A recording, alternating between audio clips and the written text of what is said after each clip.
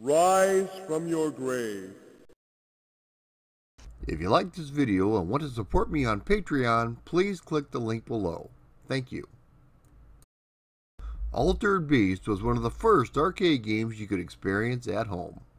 What do you get when you mix up Michael Jackson's Thriller, the movie The Howling, and classic Sega arcade gameplay?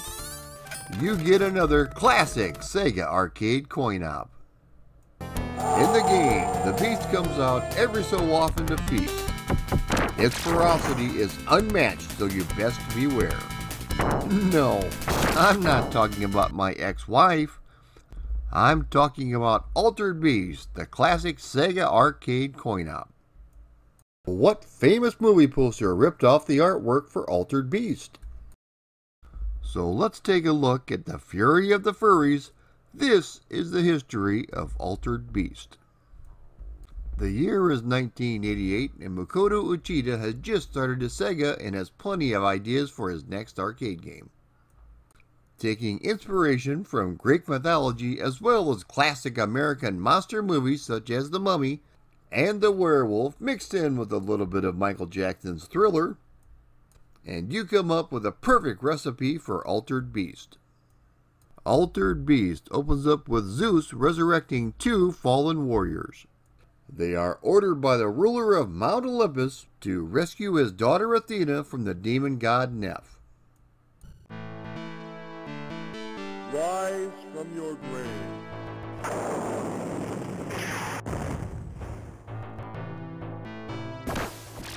The gameplay consists of 5 levels of beat-em-up action, which sees you transform into various creatures as you try to take on Neph. When you face Neph at the end of each stage, he will transform into a different monster. However, on each stage, you will be able to transform as well. At various times on each stage, you will notice a white two-headed wolf. Upon killing it, you will collect a spirit ball and you will power up. Collect all 3 spirit balls and you will transform into various creatures. The animals you can transform into are wolves, dragons, tigers, and bears. Oh my! On stage 5, you are transformed into a golden wolf, which is very similar to the one found in the first level, only this time much more powerful. One of the most memorable aspects of the game are the Beast transformation scenes. Mr. Uchida has stated in interviews that he had one of his artists spend an entire month designing all of these. The 5 stages in the game are Graveyard,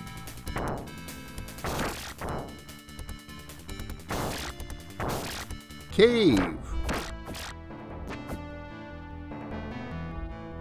Underground Cavern,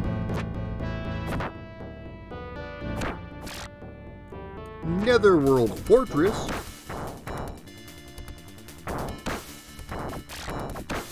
and Netherworld Sanctum. Power up. After each stage, a cutscene is shown to progress the story. After you complete the game, a very weird ending is shown. It appears they were all just making a movie. However, to hear Mr. Uchida describe it, it all makes perfect sense. He looks at game development as if he were making a movie, so he wanted to include that in the game. After a long and successful night of programming, he and his colleagues would go out for a celebratory beer. If there is one criticism this game has, is that it doesn't have a whole lot of depth. Mr. Uchida recalls that he wanted to include pressure-sensitive buttons, but it was scrapped in the later stages of development.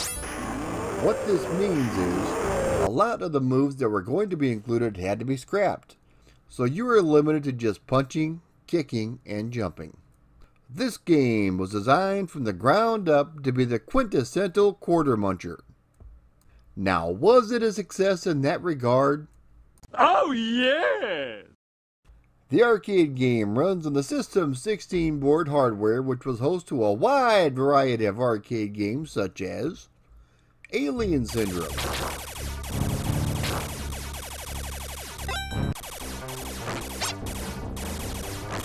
Shinobi, hey, ooh, ooh. Fantasy Zone.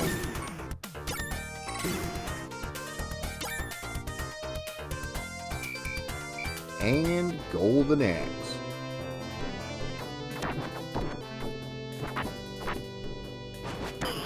The Cockatrice makes its debut as one of the enemies in this game.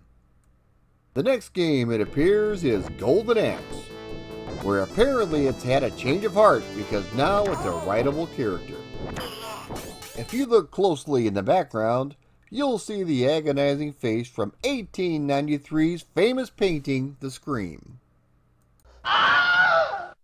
And speaking of the backgrounds, if you're on the graveyard scene, take a close look at the tombstones. There is one that says Stella and one that says Alex. Alex Kidd was Sega's first mascot long before Sonic came along. Alex Kidd actually starred in 6 games across 3 different platforms. This is a bit of foreshadowing by Sega, because 3 years later Sonic the Hedgehog would be released and bury Alex Kidd for good. Now let's talk about those conversions. Let me just start off by saying we have some good, some bad, and some downright stinkers. The first version we are looking at is the Sega Genesis or Mega Drive version. One thing the Sega Genesis version had that the arcade version did not was parallax scrolling. Just look at those multi-tiered background scrolls. Yummy!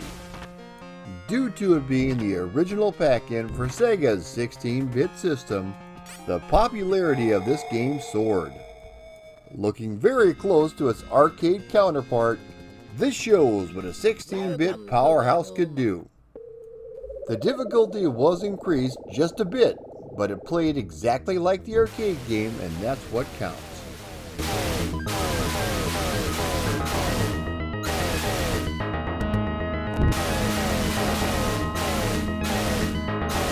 We go from the highest of the highs to the lowest of the lows. And looking at this, you can't go any lower. There are some games that shouldn't be converted, and this is one of those games. With a frame rate that never manages to break double digits, I've seen better animation in a flipbook. But at least it's nice and colorful. How is the playability, you ask? Non-existent.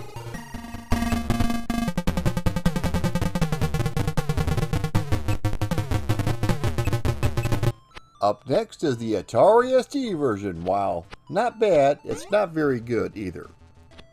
Most of the home computer ports have a status bar at the very bottom of the screen, which I assume was to help with the speed of the scrolling.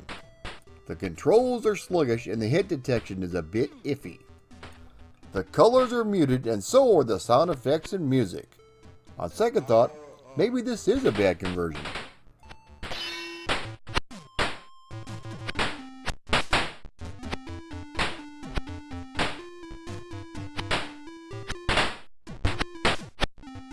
Up next is the PC Engine version, and while it's a good attempt, it doesn't come anywhere close to the quality of the Mega Drive version. First off, all of the voices are missing and the music is a bit iffy. They did, however, release a CD version which featured all of the voices, all of the music, and even cutscenes. The playability on this port is only average at best.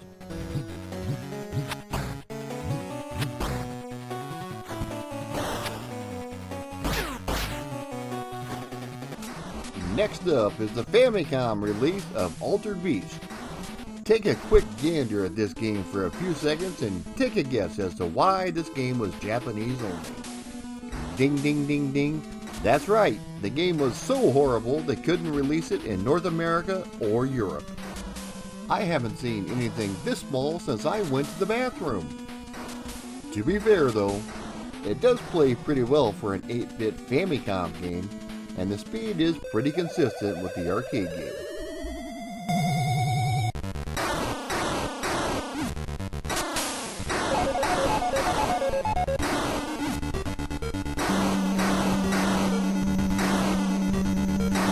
Sticking with the 8-bits is the Sega Master System version.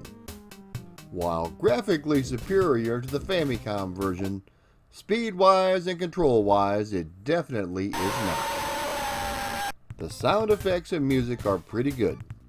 The third level is missing entirely, and so is the beast transformation.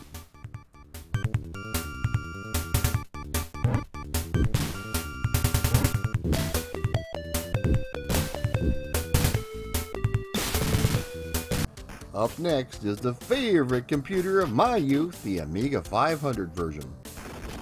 While it is a bit on the slow side compared to the Atari ST version, the music and sound effects are nice, even retaining a lot of the voices from the original arcade game. The controls are nice, even with only one fire button.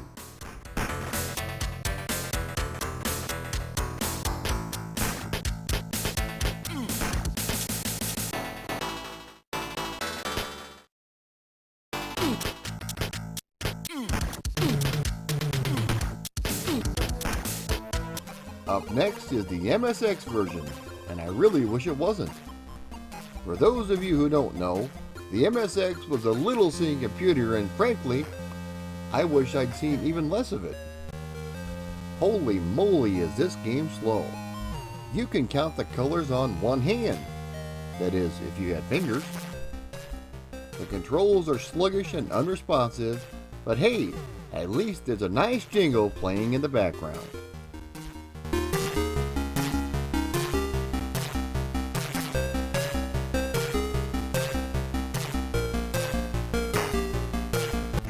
Trusty but perhaps rusty Commodore 64 version is up next.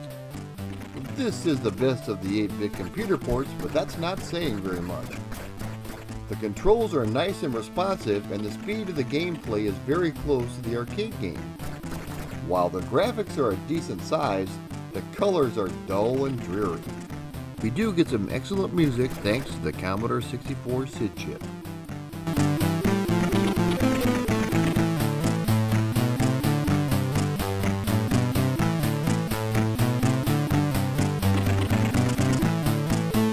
The Specky port closes out the 8-bit computer ports with a pretty good conversion. Yes, there's a bit of color clash going on, but it is fast and plays like Altered Beast, even with only one fire button. The speed of the game is pretty consistent with its arcade big brother.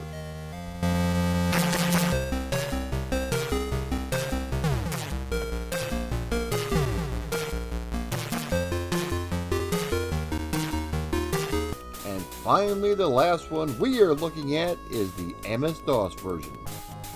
This one was developed by DSi, whereas all of the other versions were done by Activision, and it really shows.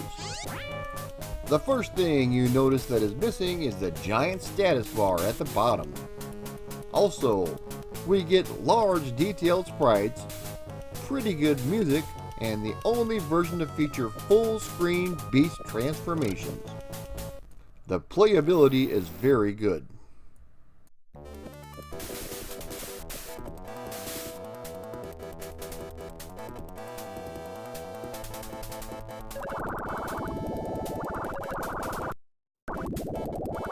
There's one thing I can say about all of the home conversions is they had awesome box art.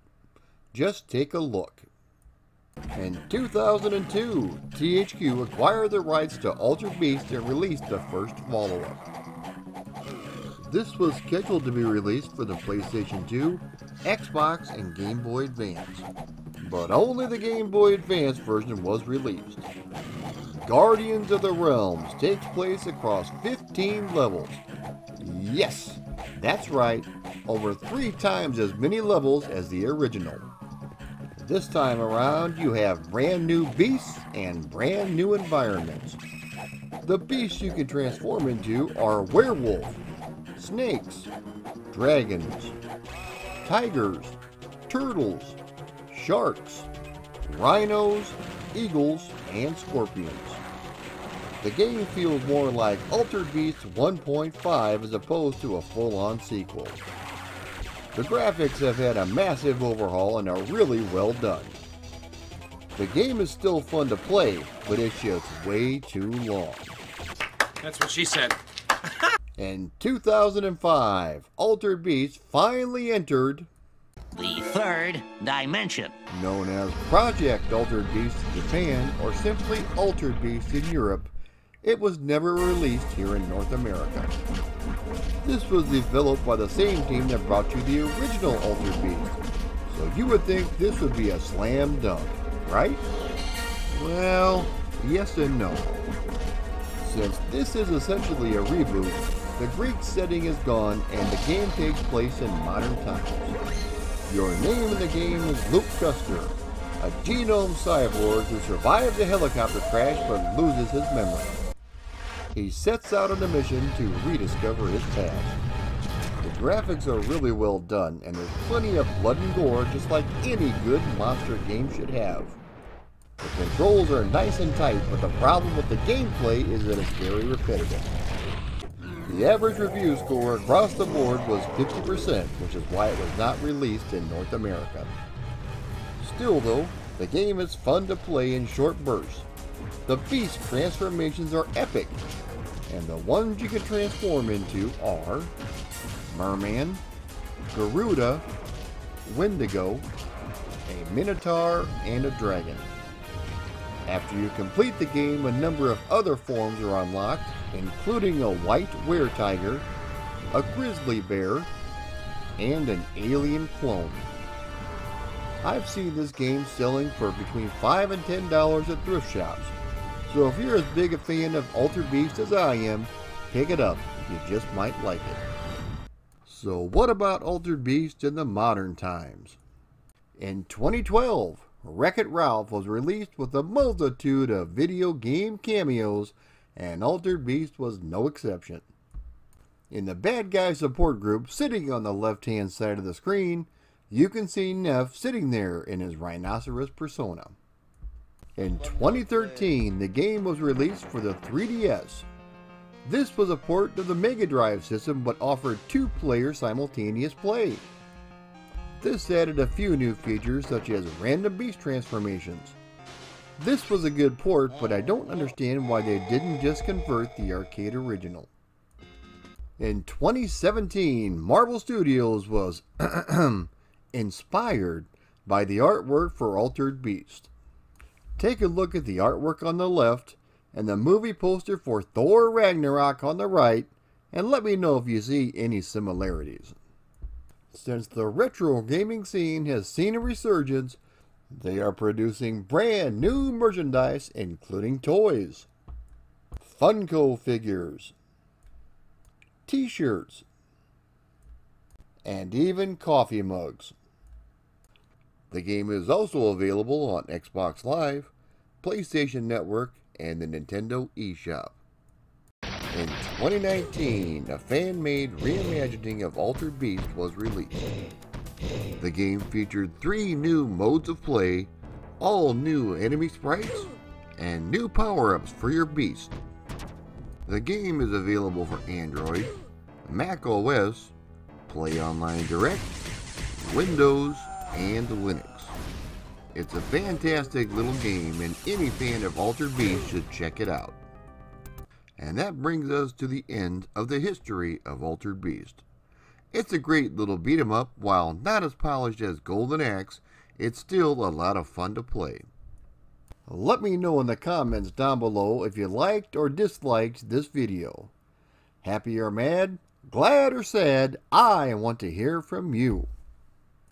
If you like this video and want to support me on Patreon, please click the link below. Also, be sure to like, share, and subscribe to my content. It's the only way my channel can grow. Thank you so much for watching.